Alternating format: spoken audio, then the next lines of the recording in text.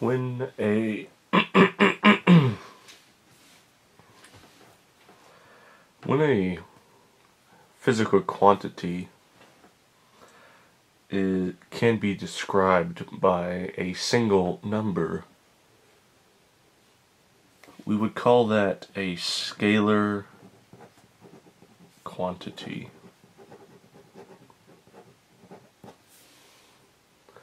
A scalar quantity.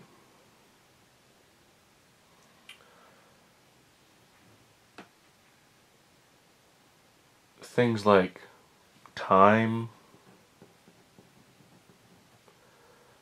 temperature,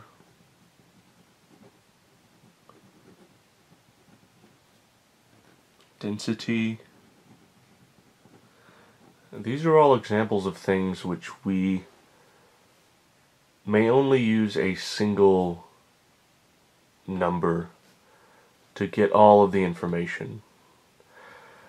For example, if we had a certain amount of time, let's say 10 seconds,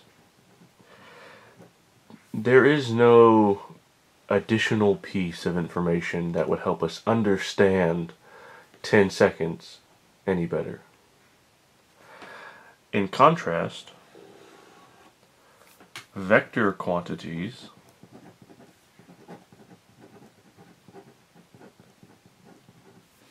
can be described with more than one number.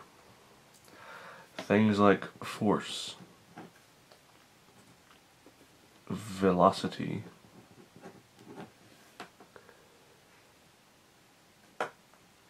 acceleration are all things which we can use more than one number to describe, or rather more than one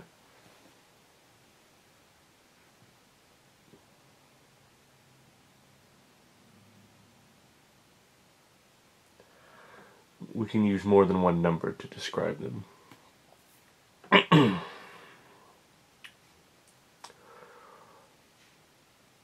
For example, 10 newtons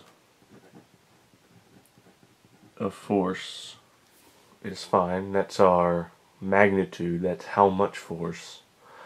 But it doesn't really tell us the whole story. Instead, we want to know more about what is this force acting on and what is it doing. And to do that, to help us know those things, we're going to say this is 10 newtons downward, let's say, or 10 newtons rightward, or 10 newtons up. There are any number of different directions. We could even say 10 newtons 20 degrees north of east, if we were talking about a specific direction. We call these things, these are magnitudes. 10 newtons would be the magnitude of force, it's how much. And downward, rightward, up, 20 degrees north of east, those are directions. So vectors consist of two parts, magnitude and direction, and scalar quantities, it's just one number. That tells us the whole story. Okay, we're going to put this right up here so we can see it.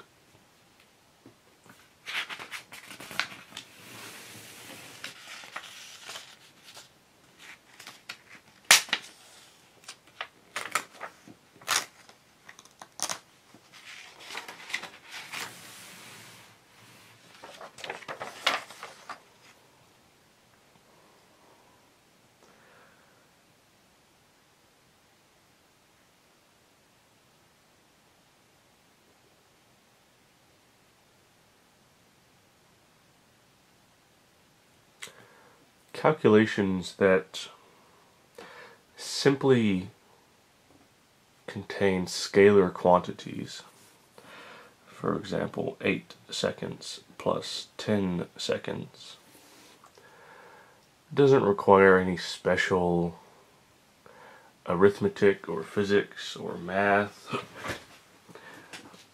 This is normal addition. This is what we do every day in elementary school. This is 8 plus 10 equals 18, of course, 18 seconds. This would be scalar addition. And it's not particularly exciting, but it's going to be foundational in our understanding of physics going forward. We are going to need these tools in our toolbox to succeed.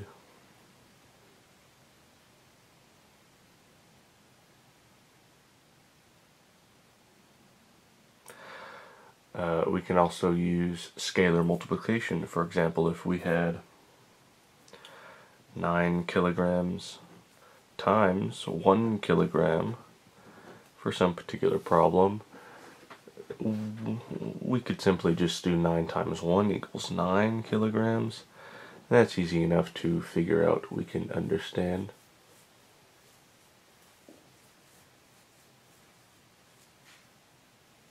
We can understand that that is a normal thing to do.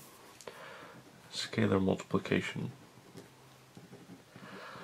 So anytime in the future when I refer to scalar addition or scalar multiplication, all you really need to think about is this word, and that a scalar represents, or it means, just one number. One number tells us the whole story.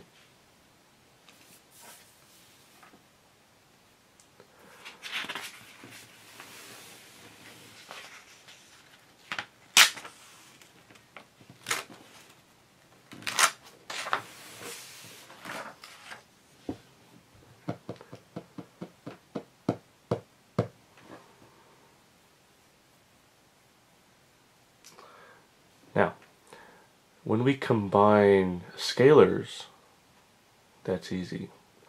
Now we're going to get into combining vector quantities, and we say, for example, that 10 newtons upward plus 20 newtons downward. That gets us into a bit of trouble. That becomes a bit more complicated. We can't simply add 10 plus 20 because what direction is it? Now those of us more astute viewers may be able to tell me. But let's talk about why. Let's talk about the way we get there.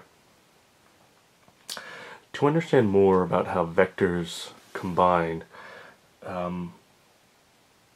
we start with the simplest vector quantity that we can muster, that we can think about. It's called displacement.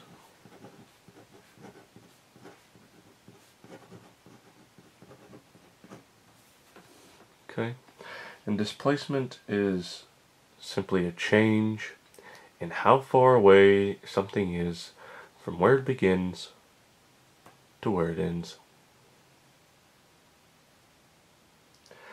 Displacement is a vector quantity because we care about two things. We care that Billy, for example, moved 10 meters from here to there to the right. So 10 meters to the right, that tells us the full story.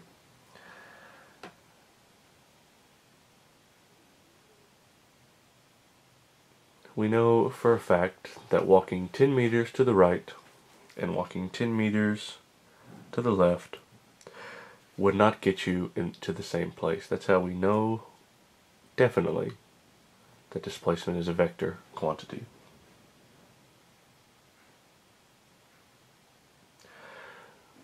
In the future, going forward, we will represent vectors and vector quantities with single letters. For example, this displacement that Billy has just walked 10 meters to the right, we're going to represent with the capital letter A.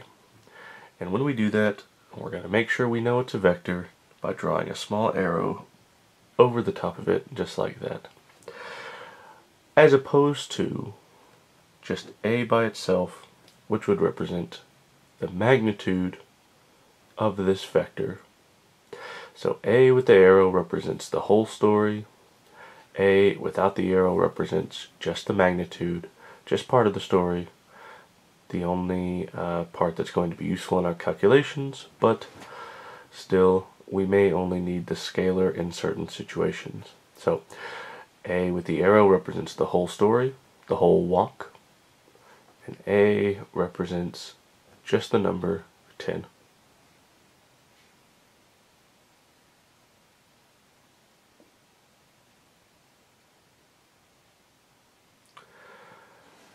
As I've done here, going forward, we will always draw vectors as arrows, okay?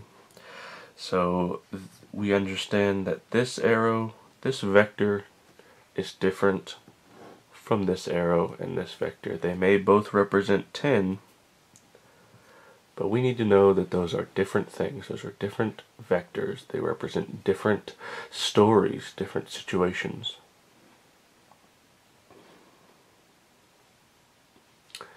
The length of these lines is the same, is identical. I've drawn them close to the same length. That's because they both represent the same magnitude. They both represent 10. Alright?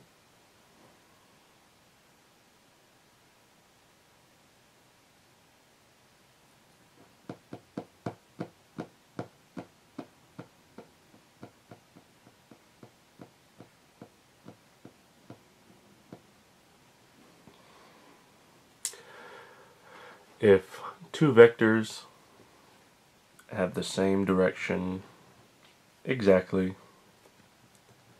I know that's not the most beautiful line in the whole world, but well, it'll have to do. Who cares in our world? These may represent two different vectors. They may represent two different situations, but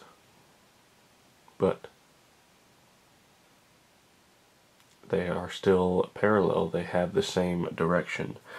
So when we talk about two vectors being parallel, we are saying that they may tell different stories, they may tell us different things, but they're pointing the same direction. They are in the same direction.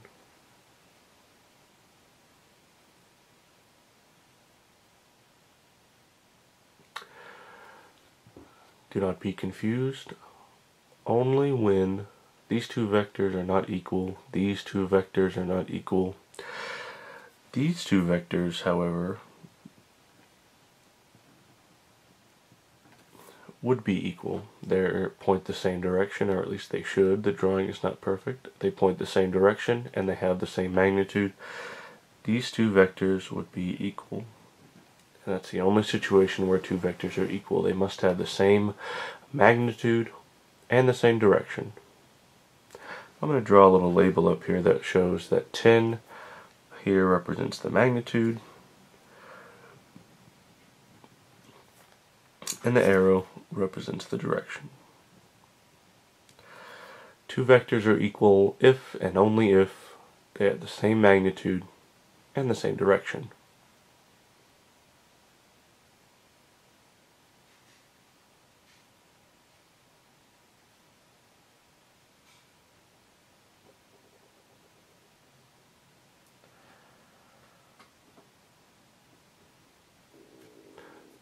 Conversely, or as well, let's show vector A, which has some unknown magnitude, but we're going to say the magnitude is A. It has magnitude A. And another magnitude, another vector, that's magnitude B. We're also going to make a note that says that A equals B. This is much of what our physics is going to look like. Even though A and B are represented by different letters, they are equal, and we're going to say that they're equal. These vectors are not equal. Their magnitudes may be equal, but these vectors are not equal because they are pointing in different directions, so they are not equal.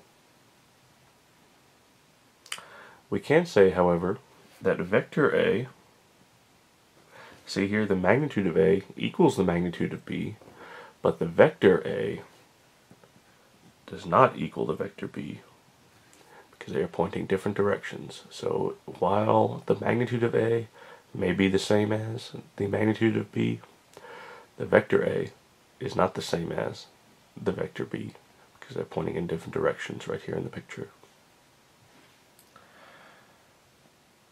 We could say, for example, that vector A is negative vector B, and those two things, that would be a true statement, that the direction of B, negative, doesn't necessarily have much to do with this. It just says that it's going the other direction, the opposite direction, the other way than A, which is true. A is moving up and to the right, B is moving down and to the left. And they are going exactly opposite direction. So I'm going to say that the vector A is the same as the negative vector B. Those tell me exactly what the situation says in an equation. So to recap, scalar quantities are just magnitudes, they're just numbers, things like density, time, temperature. Vector quantities are like these, they have magnitudes and they have direction. Displacement represents a distance that something travels from where it starts to where it ends in a straight line. Scalar addition is just two numbers added together. Scalar multiplication, just two numbers multiplied together. We're still working on our definition of vector multiplication, so we're going to get further into that, but we should have a good understanding of how vectors look on the page and how they act in space. Okay, and we're going to expound more on this in the later episodes. I hope that you have a perfect day and everything that happens to you is good and filled with goodness. And I want you to be as happy as you can, even though perhaps you're taking a physics course, and that can be a very sad thing. But I hope this made things a little easier at this particular stage in the course.